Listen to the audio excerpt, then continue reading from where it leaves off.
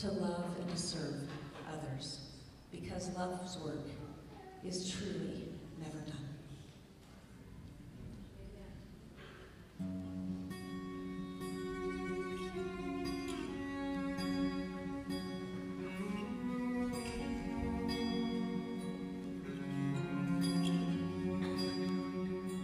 Don't be afraid, don't give up, don't let the rain turn your heart to rust. Don't close your eyes, don't try to run, 'cause love's work is never done. Where there is hunger, where there is need, there is a hope only love can feed. In some dark world, you are the sun, and love's work is never done. All you can do is what you can. Show your heart, reach out your hand. Love has a prayer when someone cares. Love has a prayer. Love has a prayer. So much to do, so little time. Just look around you, and you will find it never ends. It's just begun, and love's work is never done. All you can do is what you can.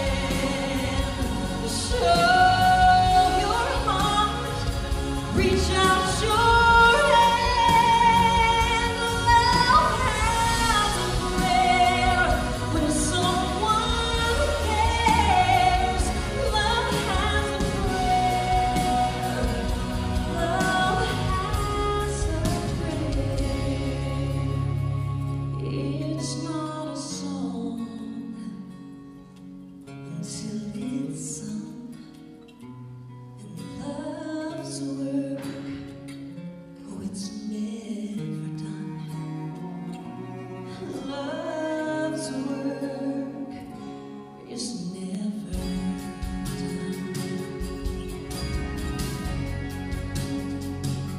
May God bless you as you live the message of the song.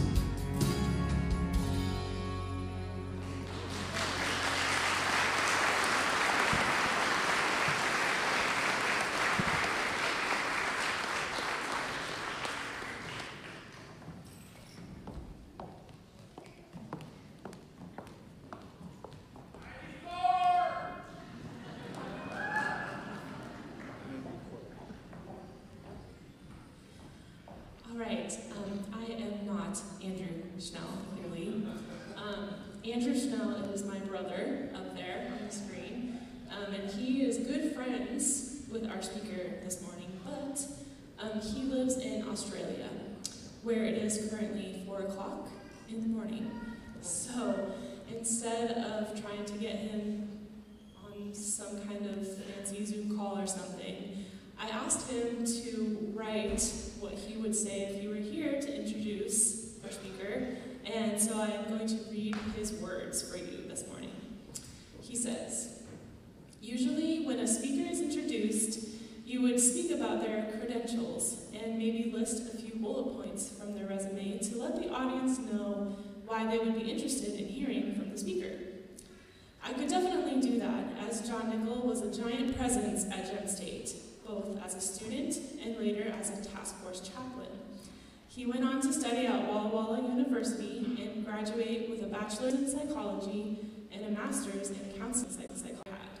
Please welcome John. John Nickel. And I am brand loyal to Gem State Adventist Academy. And it is the absolute pleasure to be able to be with all of you today. I invite you to bow your heads with me. Heavenly Father, thank you so much for this opportunity, for this moment.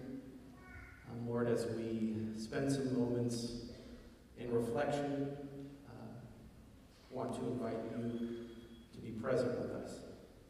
Amen. How good and pleasant it is when God's people live. How good and pleasant it is when God's people live together in unity. Gem State alumni, young and young of spirit, happy Sabbath and good Sabbath. Can you believe that it has been 10, 20, 30, 40, 50, 60, 70, 80, 90 years since you graduated? Not to make you feel old, but you are. I don't know if you resonate with this, but I consider alumni weekends to be slightly odd. I have specific memories of when I was a student here, thinking, I can't wait to get out of this place. And yet we bring everybody here. Granted, everybody comes here because they want to reflect and reminisce, not sit through classes. And here I am back at Alumni Weekend. Very lucky to be here. My graduating class has a Facebook chat that we communicate with each other on, and oftentimes people will just randomly post a memory such as, am I crazy, but was there a class period when Mr. Soule didn't show up to class for 30 minutes and then came in and apologized because he fell asleep in his car? They weren't crazy. Or, remember when Dean Iwasa would make scones for everyone on Sabbath morning and Italian sodas for everybody Friday night? Well, in an attempt to elicit a similar memory, I posted on there, what are some moments or instances in your time here at Gem State that were key for you? And the first comment was,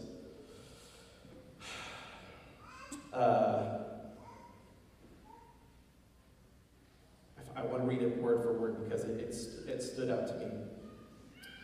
We can't write your speech for you, John. Nice try.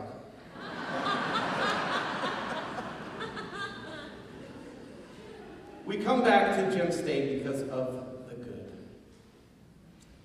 I want you to take a moment in your seat, take a breath, and think of the good that you experienced here at Gem State. What was it that brought you to Gem State in the first place? What is that good story that makes you want to come back here today?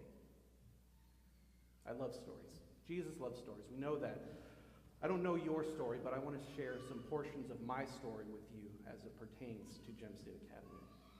I grew up in Baker City, Oregon, which for those of you who don't know where it is, that's fine. I am the middle child, which I know you're thinking, middle child, perfect child. That's correct. My parents are here today, so if you see them, do remind them if they need a reminder. I have my older brother, Josh, and my younger sister, Jamie. Now, we were all blessed to be forced to go to Adventist education for the majority of our academic career. I do have 1 year of public school, kindergarten, so I know the rough life. I remember Gem State coming to our little elementary school, and they would have their gymnastics team perform for us on our concrete gym floor. And now I don't know how they didn't get concussions, but they made it through. I remember the choir coming to our little church and performing. I remember different entities coming and just speaking to our class. I remember Mike Schwartz, the previous principal here, coming to my 8th grade graduating class of 4. I remember going to Camp Idahaven as a camper and interacting with the staff, and they would share their experiences at Gym State. And those seeds were planted in my mind where I knew that I wanted to go to Gym State Academy. I have my own theories of why my parents agreed to send me to Gym State. I think that there are one of two reasons. Maybe they had the foresight of the kind of teenager that I was going to be and saw that it would probably be good to send me to a boarding academy. Connected to that, maybe because they saw that they might need a 4-year break from me, and so it was good to send me away for 4 years. That's one of the two. I think my parents wanted to make sure that there were extra eyes on me, and so they made sure to send my older brother Josh with me here in hopes that he would either protect me or there would be witness to the things that I would do, so he would report to them. He didn't, but you hope. I'm sure that it was difficult. I know that it was difficult the first time that my parents dropped us off here. And I assume that it got easier the older that we got, the more it was like, oh, we're going to miss you, and now it's like, get out. But my parents did good in deciding to send myself and my siblings here. What was the good that got you here? What are the stories that made your time here good? I love the fact that Principal Soule pointed out Lizard Butte. One of my favorite and earliest memories of being at Gym State deals with Lizard Butte. There was a tradition, which to this day I don't understand. I don't know if it's still done, but that year, the graduating class of 2002-2003, at the end of the program at Lizard Butte, they decided that they would throw their shoes down the hill. I don't know what that represents. Maybe someone else can smell my feet. But one of my other favorite people in the world, Nathan Congleton, and we didn't really know each other that well back then, but he and I heard that they were going to do this, and we decided that we were going to do something about it.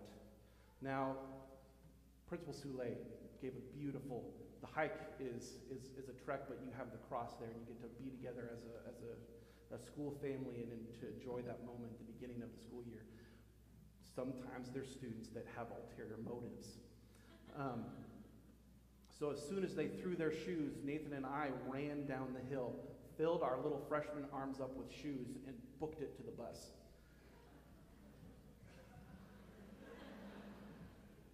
For some reason, the seniors were not pleased. Because they had someone that was down there that was supposed to pick up the shoes and walk them back up. That didn't happen. They had to come down the hill, no shoes.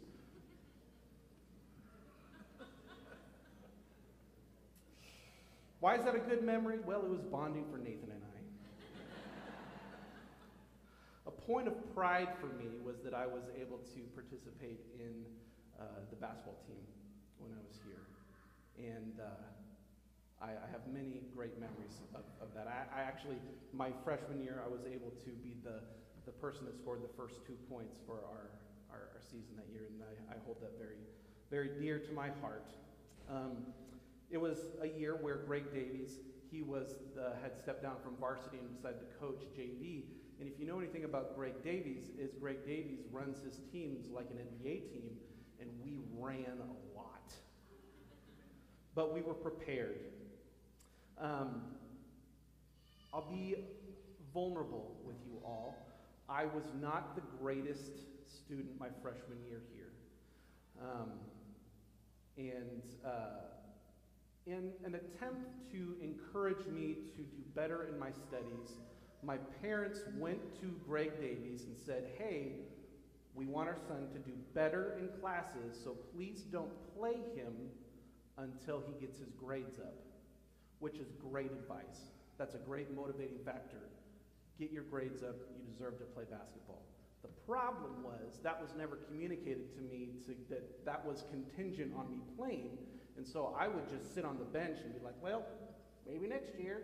And then at the end of the season, Greg Davies came up to me and he said, John, I wish I could have played you more. Your parents told me not to play you until you got your grades up. And I said, what? Good memories. There was one moment where he did let me play, and I was sitting on the bench, and he came over to me and he said, "John, are you ready to get in the game?" And I looked at him and I said, "Yes, I am."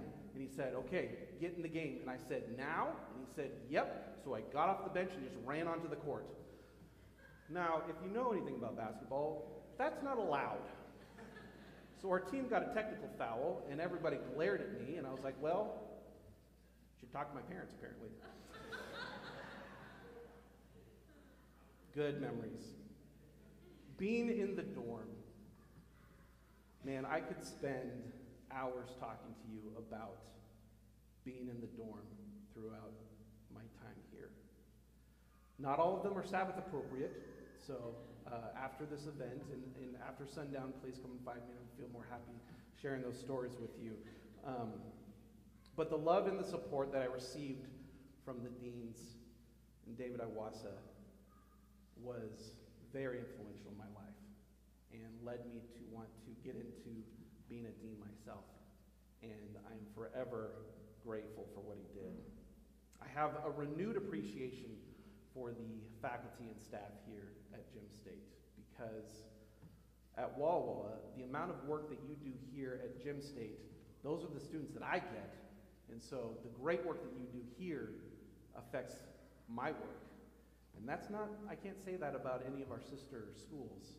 There are certain schools that I see them coming into my dormitories and I say, ooh, ooh. But as soon as I see Gem State, I say, I know that we got a good one. If I could have a dorm full of Josh Edsings and Kayla Hastings, then I'd have a very, very good residence hall. I'm proud of the work that Gem State is doing for our current students. I'm proud to see the product of Gem State Academy. To be able to sit here and see the numbers that we're doing here. As a student, I couldn't really care that much about that, but seeing that now, that is God working in our institutions. We are blessed to have the faculty and staff and administration that we have. And that's us getting out of the way of God doing his work. Getting out of the way of God doing his good work. There are so many moments that I could talk about. Working at Bacon Serve. Seeing Frankie Herrera being chased by Mrs. Craven for missing classes. Getting put on social. Warm fuzzies. Convincing someone off campus to call the dean impersonating my mom so that I could get off campus and go to the theater. Corn roasts. Afterglow. Student week of prayer. Flower vespers. Donkey basketball. Flower bombs. Basketball and volleyball tournaments. Relationships starting. Relationships ending. Relationships starting again. Relationships ending again. Relationships starting again. Relationships ending again. Maybe that's just me. Bible conferences, Sabbath afternoon activities, corn mazes, fall festivals, being fed by the staff and faculty. So many good moments. How have these moments that you've experienced affected you? What has the good of these moments done for you to continue to do good today? What is it about these good moments that creates in you the desire to reflect and to revisit them? How can you take these good moments to create more good moments? Look around you. Notice who from your graduating class is not here with you today. What was the good that they brought? What was the good you experienced with them? What is the good that you can reach out to them and experience again? This is a great moment to reflect on those good moments. But this is not where the good moments should come to die. I say this to remind you that God the Father is the source of goodness and strength. Do not grow weary of doing good. The Father wants to give you that strength to continue to do good, and he can Through him, the temptation of getting lost in the not good has been defeated. It's good to be reminded of the good that has happened. But how best to honor that good than by spreading it and living it anew. Rejoice in the fact that you are here to celebrate goodness. Don't let goodness die for the next 10 years until you come back. Let the Father be our heading and our compass to what is good, to guide us from here on out. As Jamie said, there's enough bad out there to distract us from the good. It can be a battle to focus on the good, especially when you're in the depths of the bad. But the good news is that the Father is the source of goodness and will provide us the strength to rest in that goodness. The bad news is easy. The hard work is finding the good in the bad. And that's why the Father has given you and given us the gift of our time here. Use the good moments to be an oasis in the bad. Reference those good moments to create new moments to feed you in the future. The same God that gave us those good moments is the same God that gave David the Psalms, gave Solomon the Proverbs, inspired Paul to change his life. We have the same access to that same God. That is the same God that we have as the source of our goodness. Celebrate each other. Celebrate those moments. Celebrate the fact that we had those good moments. And remember those moments. Don't mourn the fact that alumni weekends come and go. Rejoice in the fact that if we never have another one here on this campus, that we will have another one very soon. And that the Father has created the good moments here, and the good moments that will come will far outshine those. The bad is still here, but the goodness that we will experience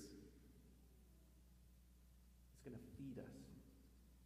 It's going to prepare us for when we have deeper bad moments.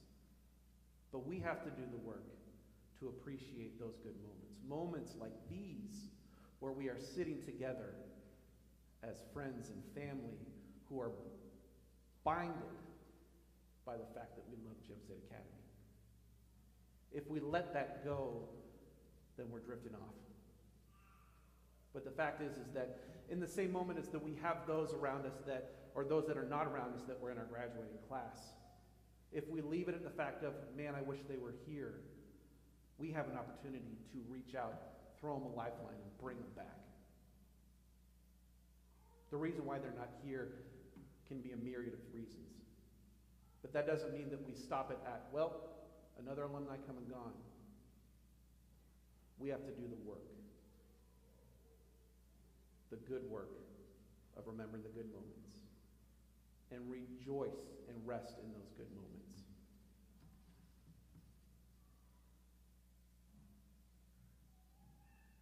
That is the good news. Make the good news your work and don't grow weary of doing it. Let's bow our heads. Dear Heavenly Father, you have given us the gift of each other. Lord, as we leave this place, it is not that we leave each other, it is that we are stepping into a world that is full of hurt and pain. And you feel that hurt and pain, but you are with us. Lord, you provide us the peace that passes all understanding because you are the Lord of peace. Fill us with that goodness that we may grow. Thank you. In your name we pray, amen.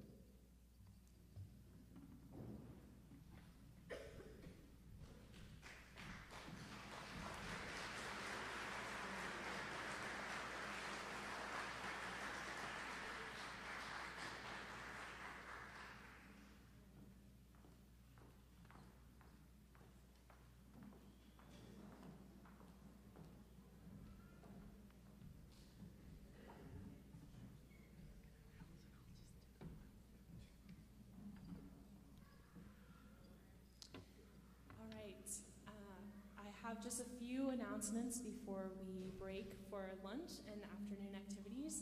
I hope that you've already been blessed by the things that have happened up here this morning. Our chef and alumni, actually himself, has prepared a delicious meal for us to eat for lunch. It's offered to all. There's a request for donations if you feel so inclined. There will be buckets at the beginning of the line there. And if we can start the line at this end, the store right over here, and then we'll come out at this store. That will make things flow a little bit better. You can find on page 7 of your programs a list of honor classes and the rooms that we have provided for you to meet and eat lunch together and fellowship together. There will be a senior at or near each of your rooms for any assistance that you might need in that moment. They have nice bright pink name tags so that they are very easy for you to find. We did need to make one change from the program. We have the class of 1954 will be in the student lounge, which is right across the hall from the conference room or the heritage room, where the class of 1969 will be meeting this morning. Also, on page 7 of your program, you will find the time that your honor class is allotted to come and get a reunion photo taken. We'll be meeting right here in the gym this year to take the reunion class photo. If you would like to purchase a photo so that you can have a keepsake, they're just $5, and we have ways for you to either pay here or to pay later. There will be a senior also here for you to get all of that information from. At 2:15, there will be a special ceremony dedicating our new flagpole and at our updated baseball diamond behind the school, which has been generously donated by members of the class of 1964, and they would love for you to join us for that dedication service. Where is it? The baseball field is this direction behind the gym, and there will be a few of us there, so hopefully you can find and follow the crowd. The Gem State Music Department, as you've heard earlier, is putting on a concert this afternoon. It will be in the church, just down the hall. As you heard this morning, they are amazing musicians that we have at this school, and they are excited, and we are excited to show you the talent that they have. So we would love for you to join us for that. We have also one last thing tonight, the alumni versus varsity and or staff basketball and volleyball games right here in the gym. It's always a lot of fun, and I believe that we will have a concession stand as well, so you can come and get some snacks and watch some people who haven't played for a while, maybe take on some people who have played more recently, and that's a nice way to say it. So the volleyball games will start at 8:45 this evening, and the basketball game will follow. There's one last event that I would like to mention and draw your attention to, and that is our Alumni Association brunch, which happens tomorrow morning at 9:30 in our cafeteria. And it's a place to come to get some food and one last chance to fellowship together. And it also includes the time where we hopefully can pick a new Alumni Association committee who will help plan this weekend.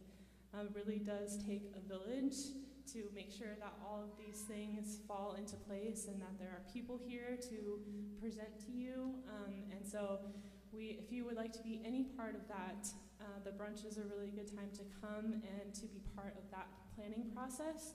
And as far as our committee goes, we are looking for a vice president specifically. So if you know of anyone who would fit that bill, or if you would like to do it yourself, please come to the brunch. And remember that there is a comment box just right here in the gym lobby. If you have any comments, questions, or concerns regarding the things that happened this weekend, please feel free to leave your name and email or phone number along with your comment just right back there in that box. And we are so glad that you have come back home to this place, and we hope that you enjoy more moments like these. We're going to combine the benediction and the blessing on the food at this time. And so if you'll bow your heads for prayer, we'll have a close prayer. Dear Heavenly Father, thank you for bringing us here for Alumni Weekend, for a chance to renew memories. Help us to cherish the good memories and look for the good in those that are around us. Please be with us as we visit and get caught up on years that we haven't been together. Be with those that haven't made it, you know where each one of them are. Bless them. Be with us and give us traveling mercies as we leave today. And I pray that you'll bless this food to our bodies and bless the hands that prepared it. And may we have great fellowship this afternoon. We ask God in thy name. Amen.